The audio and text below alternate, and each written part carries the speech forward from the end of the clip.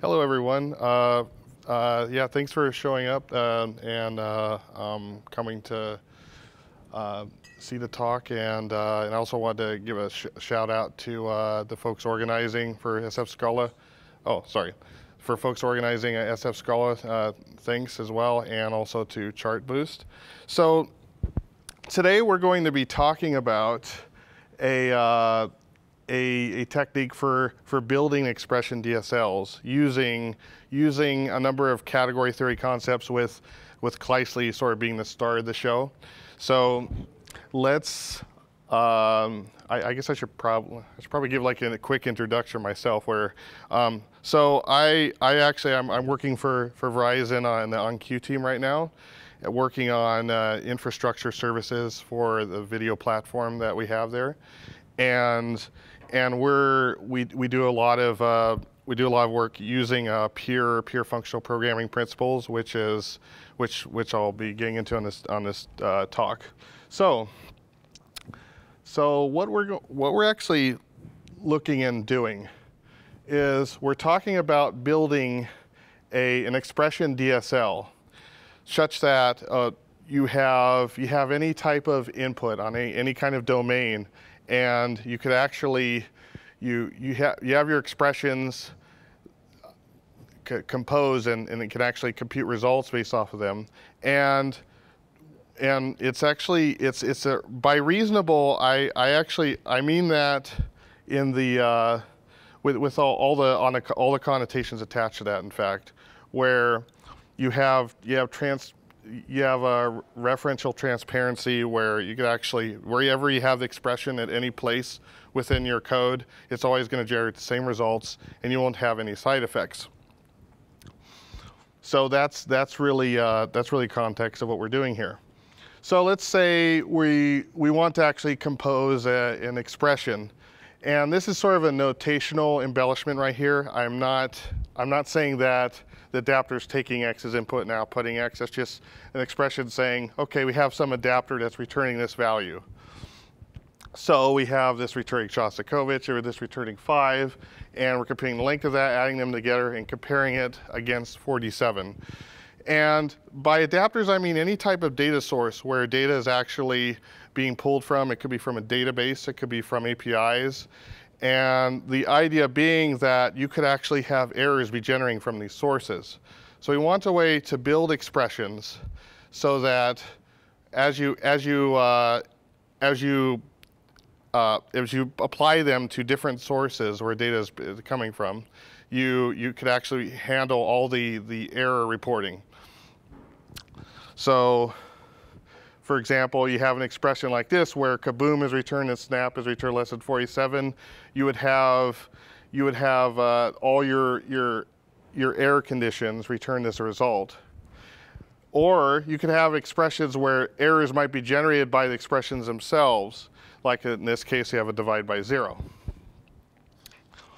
So we're going to be building an expression library using that supports different types of operations, unary, binary operations. We're going to have our error handling completely separated from the core logic. That's a key thing. And once again, we're being completely agnostic from where the data is originated from, hence the adapter notation as I was showing before. So we have to handle these error conditions and yeah, so that's what we're after. Now, we'll be using tools of Kleisli, or the tools of category theory of Kleisli being one of them. And we're going to be talking about how you would build this library of operations and actually compose operations together to build these expressions. And here is a sort of notational way you can think about where you have values from the different adapters being gathered together and you have a result that's computed. So here's sort of an example expression DSL that we're going to be putting together tonight. Now, as you can see here, we have an expression composed of symbols where we say x to the n plus y to the n. The triple compare, because we're going to be defining that as part of our DSL, is equal to z to the n, and n is greater than 2. You pass this map into it, and then the result's computed. Now, does anybody want to hazard a guess about what's going to be returned here? It's going to always be the same value.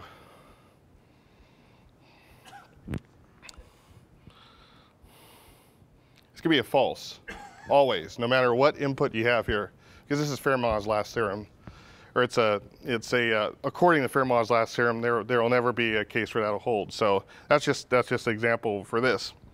So let's take a step back and look at higher order functions in a general sense. So we have probably the simplest form of a higher order function, a perform, where you pass in a function, you apply it to a value. We have two very simple functions here. We have one that bumps a value up by 1 and one that splits it in half. And you can compose them together where you say, okay, well, we're going to split it first and then take that result and then bump it. So you get a 4, or you get a 3 from the value 4, and which means the same thing as this. It's just that's why a lot of more folks will use and then, because it reads a little bit more smoothly. So this is how you would compose functions in a very straightforward functional sense. However, there's one thing missing there, is all your values that are computed, there's no particular rules that can be applied to them. It's pretty much, you have your input type and your output type, and there's no real laws or any patterns that apply to that at all. It's just, these are just straight up functions. Well, we're going to actually look at the definition of a monad, and you'll see how this fits together in a moment. So I want to just show right here. I mean, if you were to open up Scalaz's definition for a monad, you'd see a lot of other methods in there. It turns out that these are really the ones that you need to define a monad. And just I'm going to do a quick run through of what those methods mean. So you first have the point operation. And all that does is lifts a single value into the form of a monad. So you have like an option where you say sum 5, okay, that lifts that 5 into the form of a monad. And then for a sequence, you could actually, you lift a 5 in a sequence, and you have now a sequence of one element. And in these cases, there are empty cases where you get, the base case would be none for option int, and for sequence, it would be an empty sequence. And right, so that's a point operation. And now there's bind, which actually is known in Scala as flat map. And what that does is it transforms values from type A to B, while at the same time lifting them and combining them into a single collection. And you have an example of this right here, where you say, okay, we have some value, and we do a flat map on the for the value inside of it, and then what happens is you don't end up with a sum of the length. You end up just a sum of the length at the end, which is a sum of 12. And the same works for a sequence. So that's really kind of the idea of monads. It's about consistency, creating patterns for how you contain data and how you compose data together. And this could be really argued as one of the main, pretty much the building blocks for pure functional programming. Now, I'm just going to do a quick comparison of what happens if what's a world where you have monads and where you don't. So say you have, like, example here where you define a string as a option of string am, and then we have, say, the same thing down here, b and b of m, or bm. Well, if you want to map it to the length using the monad form, it's that simple. Whereas here, if you have to, if you're not using monads, you check it's null. So you have this conditional there. It doesn't read as easily. And as you deal with more pieces of data trying to compose them together, it's really simple here, just a flat map if you're talking about combining two. Here you have, these four different paths because, two monads being used there. So this is a very simple example, and you can see right away that that using monads as a principle, it actually allows you to compose different pieces of your code together using in uniform ways. And that also involves, you have the different monad laws that apply there, and involves identity, and then it's a little bit out. I'm not going to be getting too deep into the theory of the category theory of laws right here, but that's a part of that's how you get the consistency for composing different objects. So let's say you have a function right here where you have a to m of b. Well, it turns out that when you actually lift this actually is what a Kleisli is. And it's literally a function where you're mapping, it's where you're mapping from an A to a monad of some type B. And that's all a Kleisli is. You can think of it as a function that's been sort of blessed as a monadic data type. Now, since I keep talking about Kleisli, I figured I'd put this slide up here so folks that know what Kleisli is. Yes, sorry. So does M have to be a monad there, or can that be any type constructor? To do like the different composition operations, you have to you'll find that you'll need to have the monad type like within scope, like you're doing, like you're composing different monads together, or different Kleislis together, I should say. So you'll find that there's some methods in the Scala Z where you actually need to have it defined as a monad. And I'll show an example of defining one later on. Yes? Oh, sorry. Yes. So he was asking if this needs to be if M needs to be a monad in order for this to work. And you can actually you could define some Kleislis where it's not a monad, but you'll find for certain operations, if there's no implicit monadic type for it in scope, you'll find that certain operations, you'll see a compiler error saying, okay, well there's no, it's not in scope. You can't, you have to define one of these. So the answer is, yeah, if you want to do all the different composition operations, you need to have one defined in scope.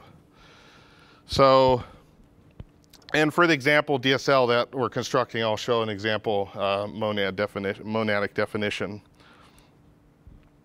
And so yeah, so once again, this is Kleisli wasn't he didn't actually invent Kleislis himself, but he's done work that's related to type theory, and he actually so Kleislis are actually named after him.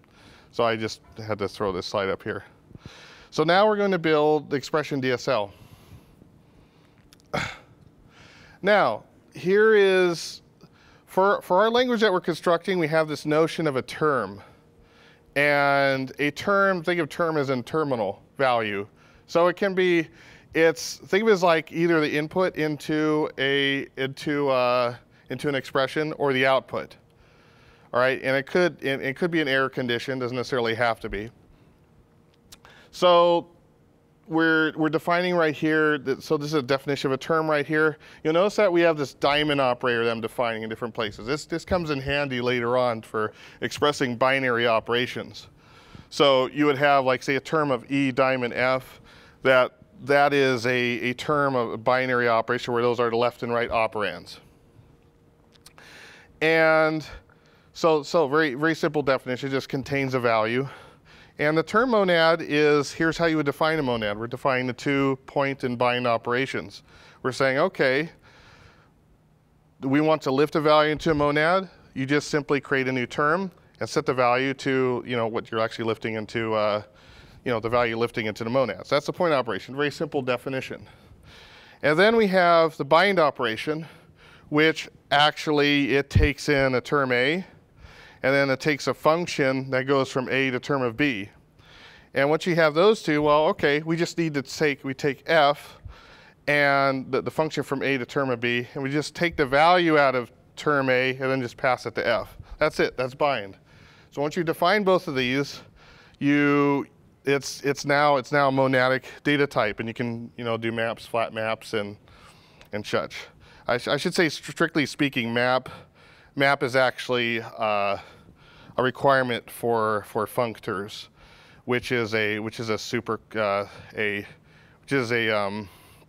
monad is a type of functor. So yeah, I'll try to inject category theory here in doses where it applies.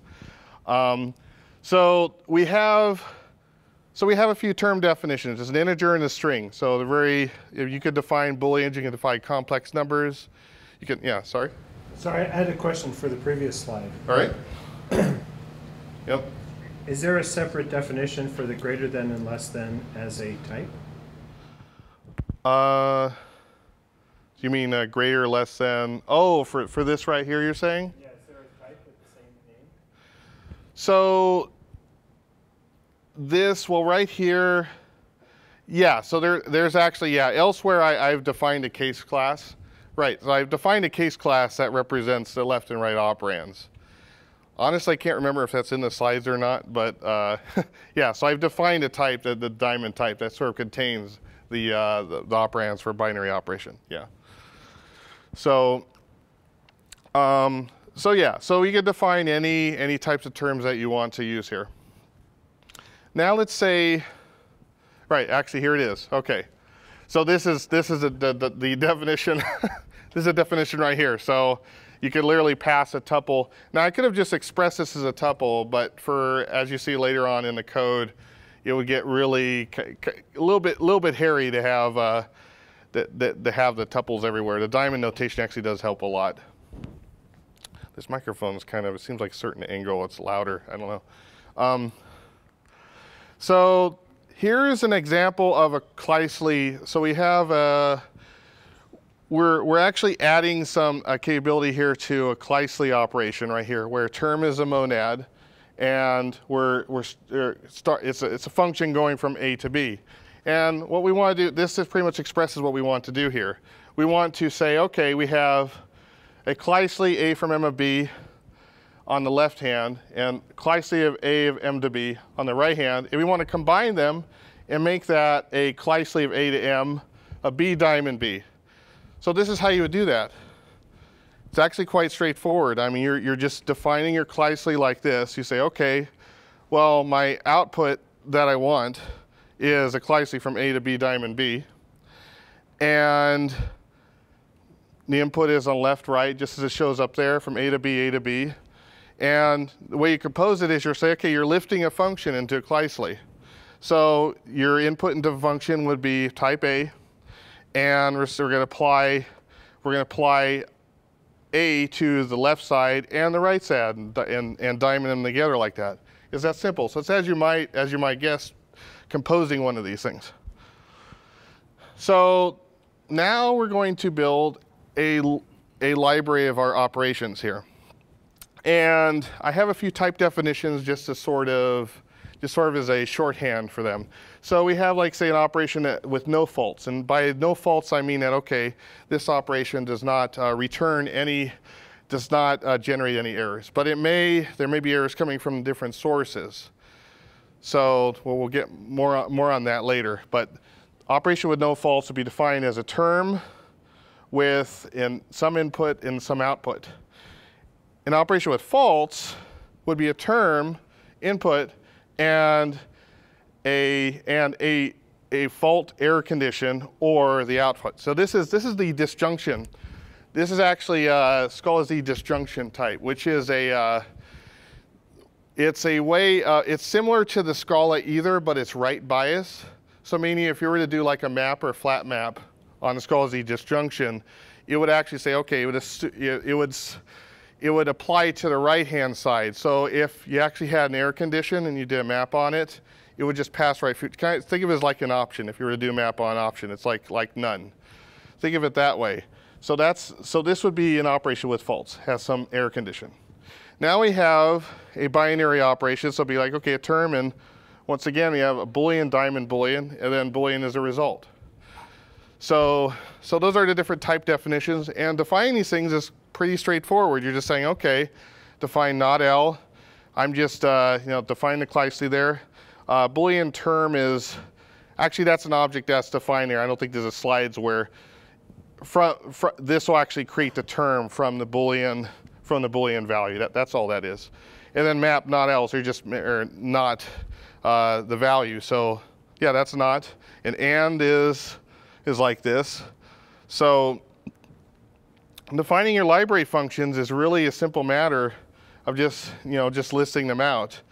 And there's some neat things we can do, like you have a composed K right here, where you have, like, say, a function where it's like, okay, here's add, it just adds them together, okay? Subtract is simply an add, but you're negating the right-hand side. So I'm just doing a Kleisli composition of add in this function right here. That's what composed K is. So pretty straightforward. Division's is different because this is an operation with faults. This operation may actually generate an error condition. And right here we're saying, okay, well, if it's 0 on the right-hand side of the input, we're going to say, by the way, this minus before versus minus after, these are disjunction definitions where you're saying, okay, this is on the left side and this is on the right side. So all these symbols seem kind of odd at first, but as you start using them, it makes sense. It's sort of, they're actually quite visual. So you get used to them, and after a while you don't really, they don't seem awkward anymore. They're actually a lot better than just writing out like a long name that you might see, like, other languages or other libraries. So this is how you define division right here.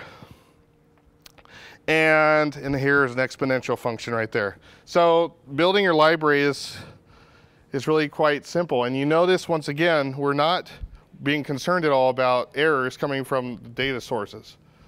We just build a library to our, we can just add different operations to our library as we need them. Now I want to give a quick sidebar here. You could actually use Kleisli in place of dependency injection. And I would say a good example of that would be to take a look at the implementation of the funnel project that we have is open source for under OnQ GitHub open source project, open source library that we have. And we actually make a lot of use of Kleislis for this purpose. And you can think of it as, okay, you have a Kleisli defined and you can actually inject your functionality here. And it's surprisingly effective and a lot cleaner and more approachable than using, like, say, like the cake pattern, for example. So now I'm going to show how we handle error conditions. And this is actually quite interesting, because what we want to do is we have our library full of operations that assume that there's no errors coming in. They may generate some errors, some operations, but none of them receive errors. Well, we basically, what we want to do is, as we're building our expressions, we want to take the different operations that we're composing together to form these expressions and sort of wrap some error handling capability around them separately from the operations, so we can fit them together and have an expression where if there's an error at the very beginning, at sort of the leaves of your expression, then what will happen is they'll be routed through to the top of the expression. You have that is your end result. So you'd short circuit evaluation of the different operations. It would just, you'd have all your errors gathered at the end of the evaluation of the expression. So this is how we achieve that. We have sort of a unary through operator, which is for unary operations. And what we're saying is, okay, we have a library operation that goes from A to B, but you know what? We may have errors coming into it, and we have to allow errors to be coming out of the operator. So and you'll see why I use these symbols later. They make sense as I'm putting them together. But for a unary operation, here's the library operation is going to be passed in here. It's going from A to B, and the output is actually going to be it's actually going to be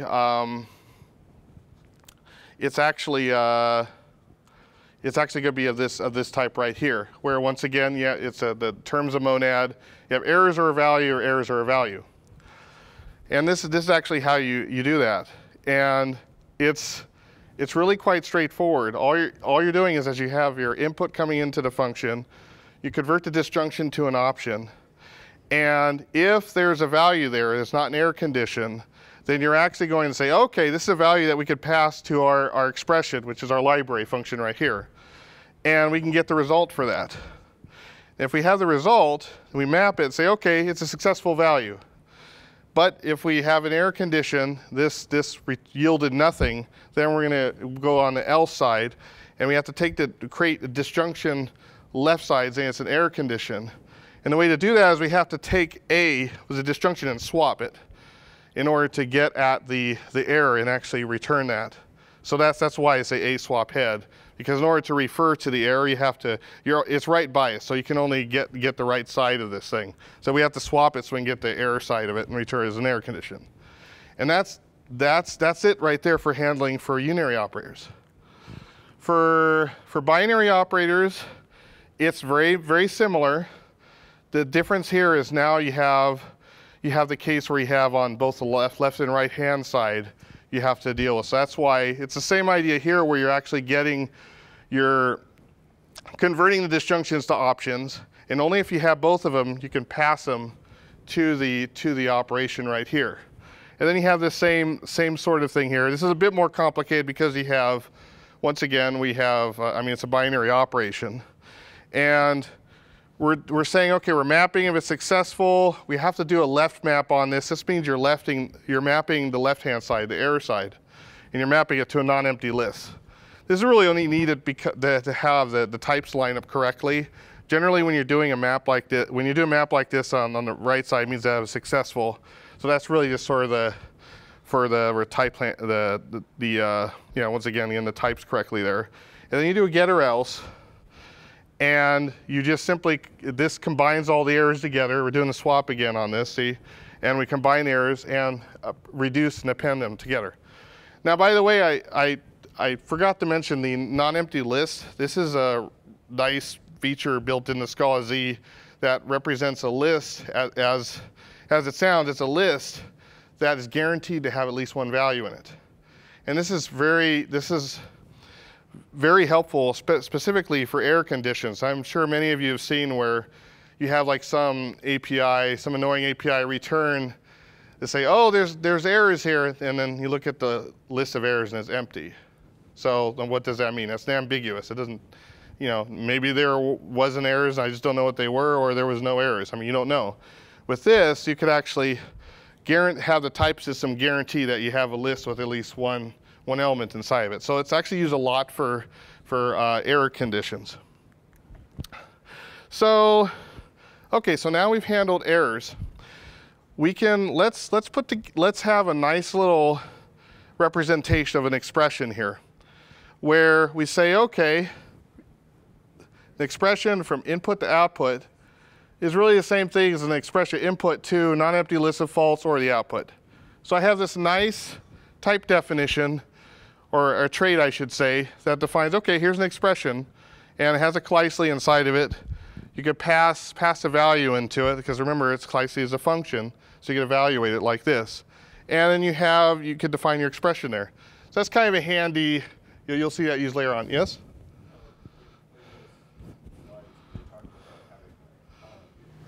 Kleisli and non-empty list. Right. And non-empty list. But that's assuming that the input succeeds. Are you doing this? So this is, oh, okay. Because you're saying here that the input might fail. Right. Yeah, I forgot to mention, there's one other thing that's different about this binary version, is that the unary version assumes, that's why I named the symbols the way they're named, is that I'm saying, okay, This is for operations that may not generate any, that will not generate errors, okay? This is for operations that may generate errors. That's why this is there. Is that your question?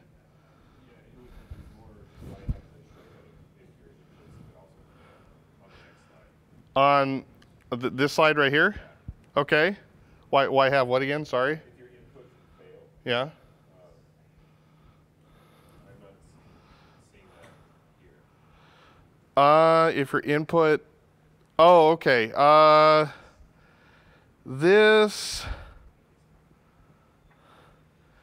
is assuming, right, so this is,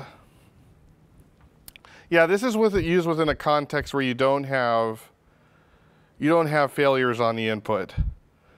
Yeah, but I actually, that's a good point. I see where you're getting at. The context where I've used this is where it's an expression that that you have like a fixed input value already. So it's usually used later on in the chain where you've already gathered the values from the sources. But yeah, I see it makes sense. So yeah, that's that. In this expression, you'll see it used later on. So now we're going to look at composing these things. There's a number of composition operators. I'm just showing like an excerpt. This is from the scalaz source, by the way.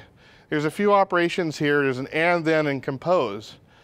And you could just by looking at the type signatures, you can see what's going on. I mean, literally, you're going from an A to M of B.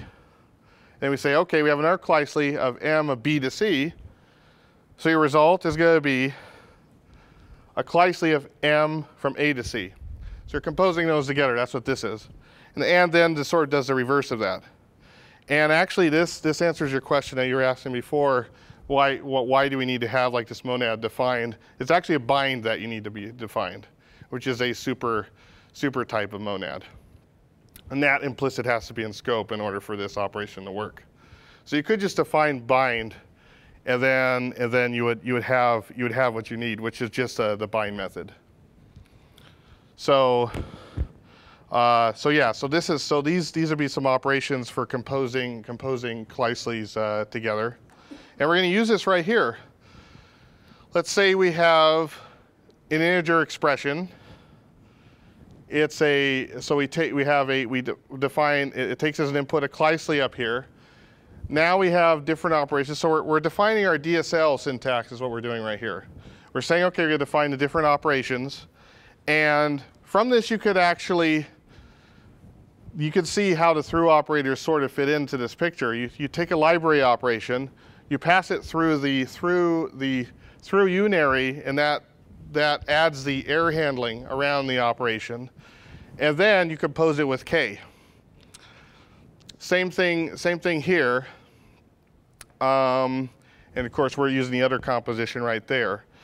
And you notice that we're using different versions of this, like this one right here. This is for division, which may generate errors. That's why we're using the other version of this. And then here's the one for binary operation that doesn't generate errors, but it could receive some from the source. So these are different operations that you can compose. So we're now building the syntax for our DSL here. So we're actually quite close now. We have all the plumbing that we need for the error handling. We have a way of defining these library operations and composing them together. But we don't have any real means of mapping our actual language to these concepts. We have these symbol definitions here. I mean, what do these symbols mean? So there's kind of some pieces that we actually have left to implement. Yes? I actually have a question about, I think it was 2 slides ago, there was a comment at the bottom about applicative. So right. Bind is about monads, but what I've seen so far, the code only seems to require an applicative. Could this work with applicatives, or is there something that actually needs so he's asking if this could be if we could use applicatives here. In particular, you mean validations, right? Which is a type of applicative. And the answer is yes. And I'm actually going to show a version of this using applicatives, and so you can sort of compare and see the difference. But yeah, exactly. You could use applicatives in place of disjunctions. But yeah, I mean this. So continue with the construction using disjunctions. We are almost there, but we're actually missing a few pieces. We have to have some way of defining where we're getting our input from. We have to have some sort of adapters, as I'm referring to them. We have to consider, you know, okay, how are we handling these errors that are at the edge of the world of our, you know, purely functional system. So this is sort of the interface with the outside world that we have to implement now. And this would be, now for our simple DSL, we're using a map as input.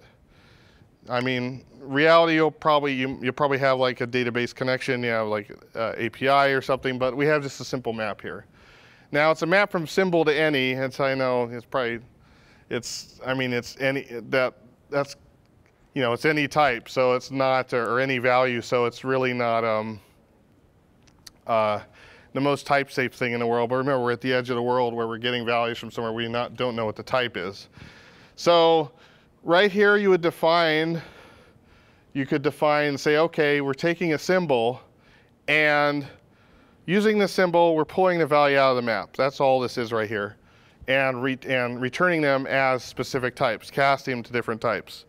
So if there's an actual error condition, it will be, the error condition will be actually trapped right here. And this is actually the scalaz try catch block is what this is. This is a much nicer than the one that's built into Scala, in that what you can do here is you could actually say, okay, you could do something here, and here we're just casting to type T, and you could actually, it will actually return a disjunction, which you can actually, you can handle in any other disjunction. Right here we're doing a left map, saying we're mapping the error side and converting the exception to a message. So a really elegant way to handle error conditions, and that's exactly what this does. And all these return either an error condition, left side, or the actual value. So that's our adapter, pretty straightforward. We need to have a way of, we need some implicit definitions so that, okay, we could take a symbol and in our language say, okay, this is an integer, this is a double, this is a string, because, you know, edge of world, once again, we don't have actual type information on that, so this is sort of the point where types come into play. And it's really as simple as you're defining your Kleisli like this. It's using the adapter functions that were on the previous slide, as int, as double, as string. So it's using that adapter code. This is a sort of a convenience right here, so that when you're actually passing your input into your expression, you don't have to wrap it yourself with the adapter. It'll actually just say, oh, okay, you got a map of that. Well, that's really the adapter with the input in it. And then here, this is for constants. So you want a constant value. You don't have to do anything special there. You'd like to have it converted to an expression for you, and that's what this does. So now, this will actually work from all the code that I showed. This will actually work, and you could have any kind of expression that you want here, any kind of input, errors are handled as you would expect them to. Now we're going to go back into look at how we could make some changes and use applicatives. And the definition, and the idea here is that, well, maybe I should first explain what I mean by applicatives, or specifically validations. So a validation is like unlike a disjunction, you could actually gather multiple errors together. And that's what applicatives are about. It's about combining multiple values and sort of handling data in parallel. That's kind of the way to think of what an applicative is. And a validation is a type of applicative, in that the notation is where you have, okay, on the left side, this is your false, and on the right side is your value. Now, validation NEL means non-empty lists. So I could have said validation, non-empty list fault A. But since it's very common that people will use validations with non-empty lists, that's why the validation NEL exists. So now we're redefining some stuff that I've defined before. You'll find this will be actually is actually more brief because using applicatives, using validations actually requires less code. We're going to define a term as a validation of false or A. We're going to say an expression A to B is a Kleisli term A to B. We're going to define a diamond now just simply as a type. That's really the same thing as a tuple. We're going to say a binary operation is this form right here. Now, notice that this means that the errors are still in the values here. I let this kind of as sort of an exercise to the viewer. Okay, what could be done here to lift these also into the momentic types? That's a good one to think about, because right now these are actually defined as part of the values in there. But this is how we're defining here for a binary operation. And we're going to lift a binary operation by saying, okay, you pass in a function from term A, diamond, term A to term B into a Kleisli term, term A, diamond, term B. And then, pass a function to that. So that's what this does. And the definitions, so we're doing things a little differently. We're saying, okay, an adapter here's an error condition, the field doesn't exist. We're saying our source is a map, our key is a string. We have a reader for a string, a reader for an integer, and you see it's really straightforward code there. You're just saying, okay, you have some value coming in here, convert it to a string and say success NEL. And these are actually implicits that are defined for you in scalaz, and that'll return a success validation non-empty list. So that's a validation analog to the disjunction minus V, okay? It's success, or sorry, V minus, sorry, got it backwards. So that's a success. Int reader now takes, it's going to parse the integer, but if that fails, oh, by the way, parse int, that's another nice thing built into scalaz. That's actually, what that'll do is it'll try to do the parse, and if it fails, instead of just blowing up with an exception, it'll return a disjunction, which you can handle here. And you can say, okay, convert that to an unexpected type, and we're going to wrap it into a non-empty list. So really, really short code here, starting to use applicatives, and sort of dig a bit deeper into the scalaz tool set. And now we're going to have a read here where we say, okay, we're going to read some key value from this map. And that's literally, okay, you got the source, you read the key from it, and we're going to map it to this reader right here. So it's just going to be like, however, that's basically our depending on if it's going to be integer or string, you could have more types here. And then if it's not able to retrieve it, then okay, field doesn't exist, and maps it to that, and that's a failure NEL. Okay? So does this make sense to folks? Okay. And now we're going to define our library. Which is actually, in some ways it's more complicated than the other library, but in some ways it's actually a little bit more elegant. What we're doing, I'll show this part and show that in a moment. Well, first I'll say, okay, you have your trait numeric operations, add, minus, and division. And the reason why I have two type parameters here is because I'm saying, okay, for add and minus, it's the same. You add two ints, so you get an int back. I'm excluding the possibility of memory overflows where you have like an integer that's so big that it's almost gonna. I'm excluding those cases, but sort of simplicity here. But for division, you're gonna end up with you have two integers. You represent the result as a double. So that's why you have like the B used right here. So that explains that. And we're going to find integer operations and say, okay, add is we're going to lift this binary operation. And there's lots of clever names for this guy. I've heard some folks, I know someone refers to it as the Cinnabon operator. I've heard people refer to it as a TIE fighter operator. I don't know if anybody has like a clever name for it. I mean, there's all kinds of names. You can think of it as like a plate with like a knife and fork on both sides. I don't know. All kinds of, well, all that does is you have a function that takes in left and right values, and this is applicative that actually combines those and, or actually I should say, it splits these apart and it says, okay, we're going to add these two together right here. So, so for addition and subtraction are defined like that. Division, it's different. That one's interesting because it could return an error condition. That's why I define this little handy closed division function right here, where it takes a division, the actual division happens there, and you're passing in ln here. But what it's doing up here is it's actually the tuple.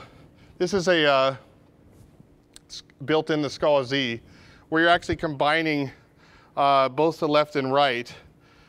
And from here, you actually form a validation here, okay? And that goes in T. And then you go here and you're going to do a match right here. And then what happens there is you say, okay, I'm basically pulling apart. Because right here, you're actually not expressing anything in form of validations or non-validations. You're referring to the actual raw values. But we need to pull it apart and actually refer to, we may actually have a failure or success here. So that's why this function exists here. And this is actually how you do that. And this will return the validation as a result here. This gets lifted up into a binary operation, and you have your closed division. And that's actually what you have right here. So does that make sense? All right. So as you see, that's simpler, and we're actually pretty close to the end of this definition using validations. You can define your syntax, which is the actual operators in the language, and it's just literally you're defining Kleisli's here. You're using different operations, minus, division, applying it to both, and saying, okay, you have a left and right, and you're applying the source to each of those as functions. And then that way it actually can compute, and actually errors are combined, we're using validations to do the heavy lifting of combining all the error messages, or error conditions if there are any. And if there aren't any, it'll just be computing the value. And this is all done because we're using the validation is actually the monad within the Kleisli, because that's what term is. A term is actually a validation. So you can see defining the operations here is actually pretty straightforward. Right here is if you want to take the symbols themselves and actually read them, you would, this is using the read function, which I defined in the earlier slide.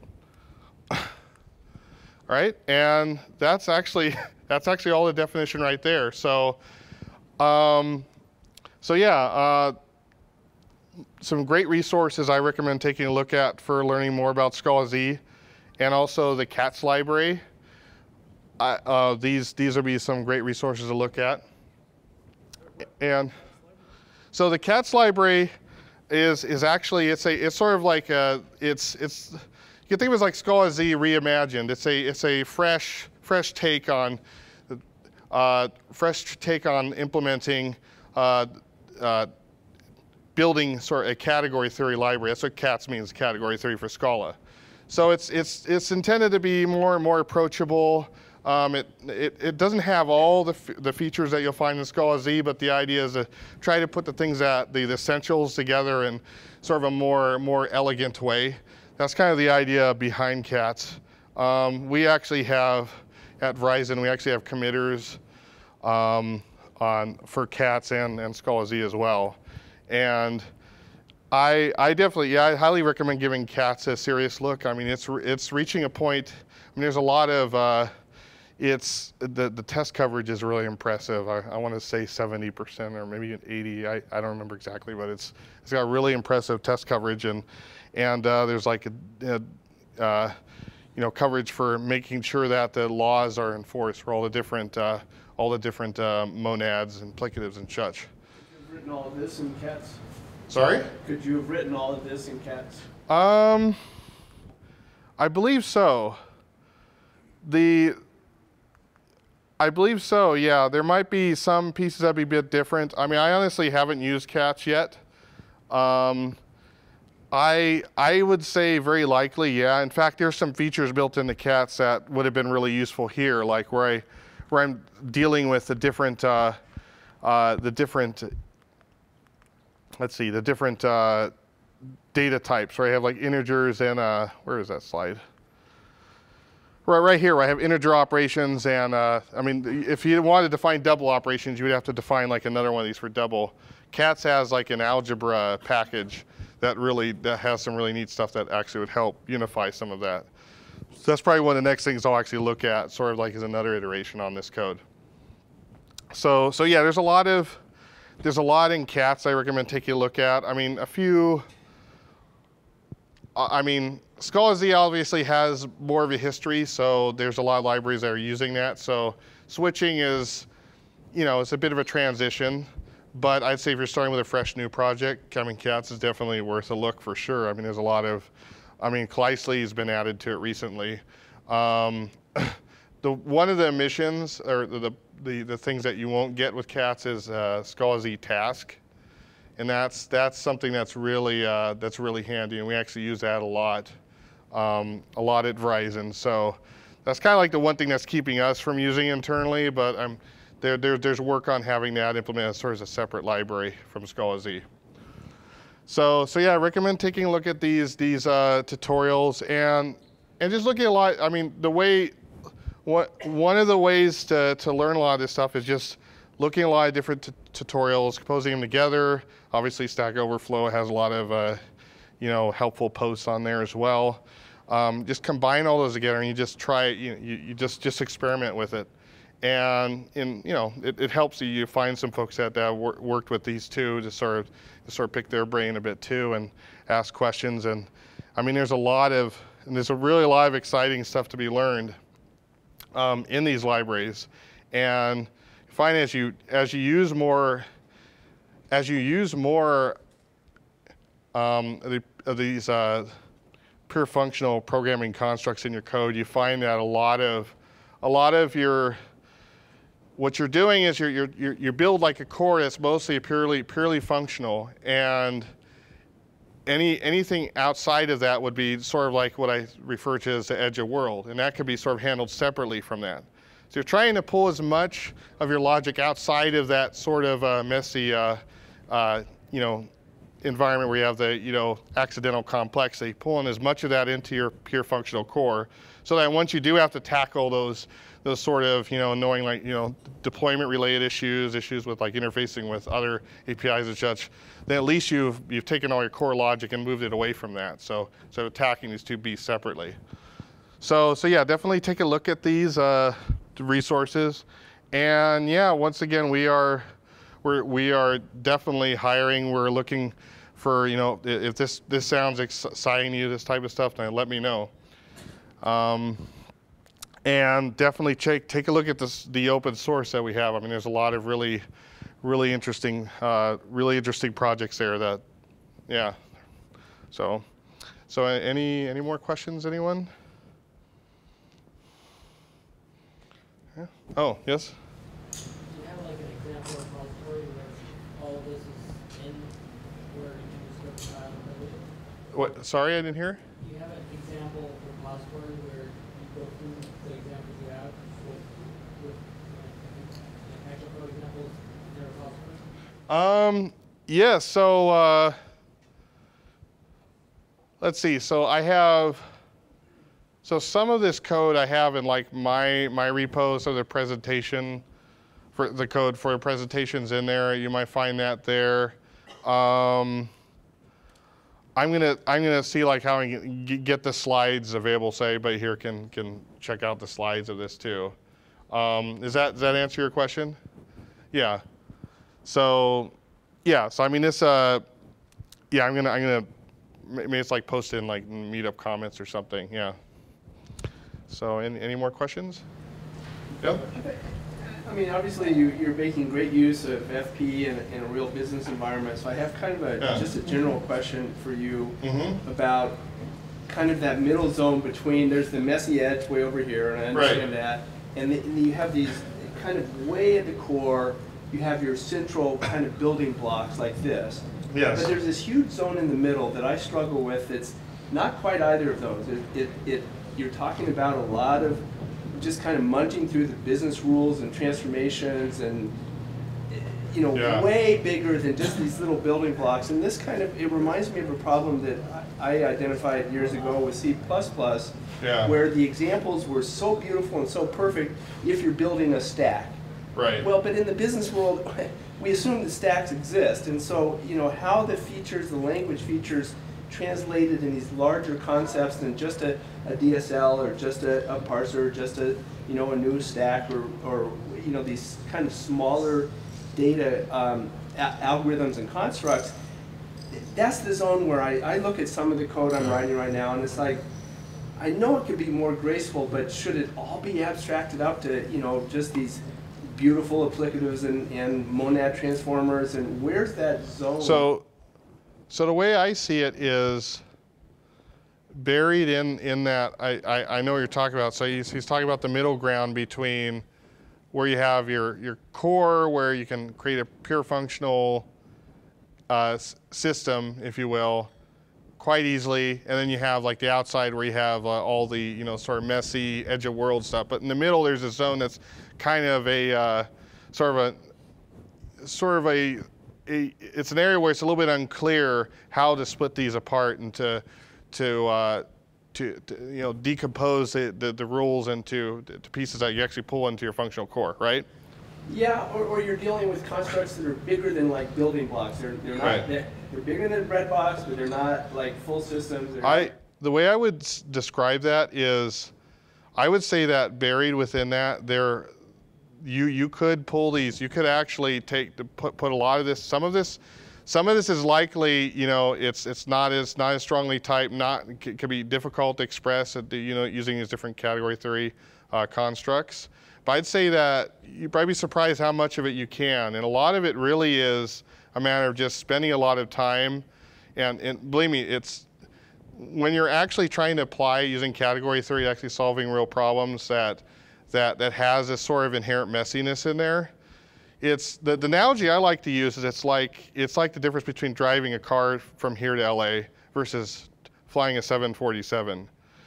If you're driving a car, it's like, okay, yeah, I'm doing work, I'm turning, and I get on the freeway here, and this is going along.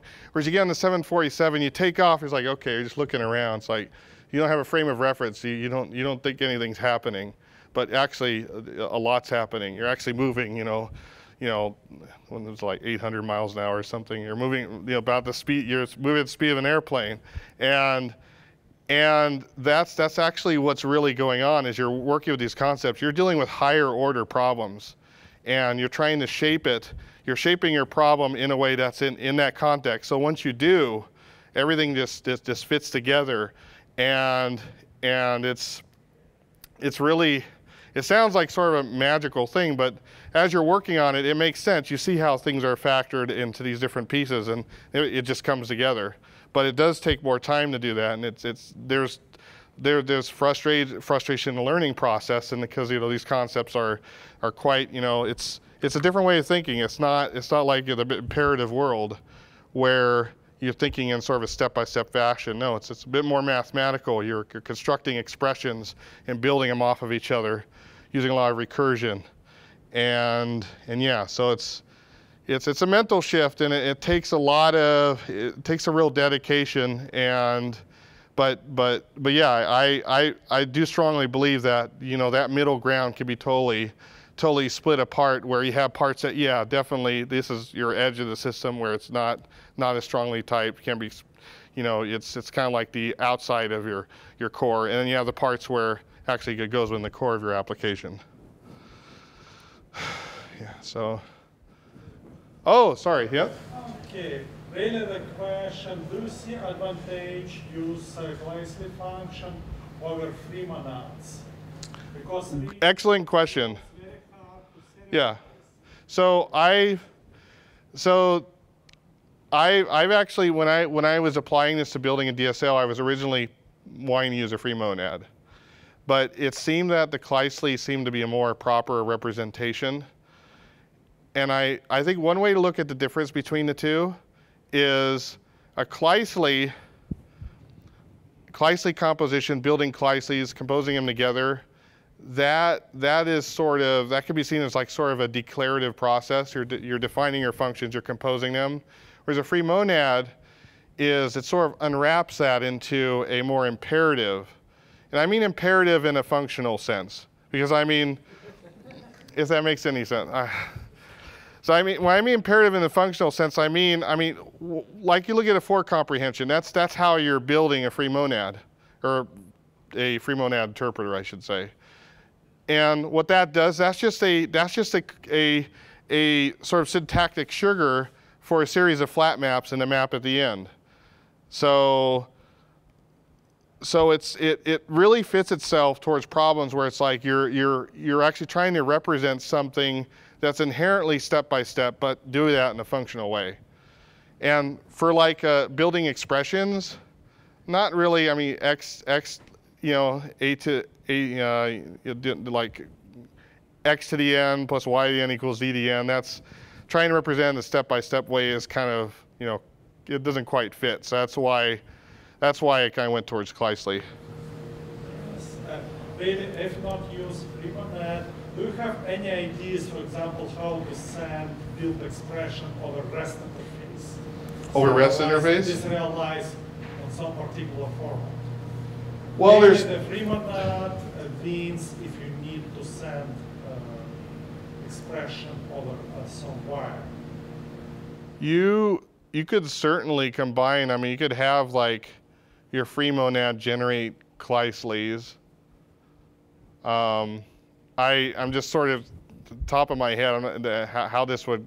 I mean, I think I mean, you could do that if you're like saying like your output of a free monad is like this constructed Kleisli maybe. I don't know. That's sort of hand wavy, I know, but does that answer your question? Okay. So anything else or? Yep. So is there any library that you know that is using Kleisli? Well, as a DSL, so my use of Kleisli here, I actually haven't seen Kleisli used for building a DSL. It just seemed like a good idea as I was constructing, and it actually worked out really well. And I'm using it for processing some rather complex data, and it actually worked really well. As I built this thing, as I found the bugs that I'm dealing with, there's this project I work on that uses this at the core. I've had very few bugs in the core, but a lot more issues kind of on the outside, like just trying to, it actually, there's the Spark comes into play here too, and there's like some other issue I've ran into there that really is kind of separate. I consider that kind of edge of world. But to answer your question, there might be some out there. I'm not really sure.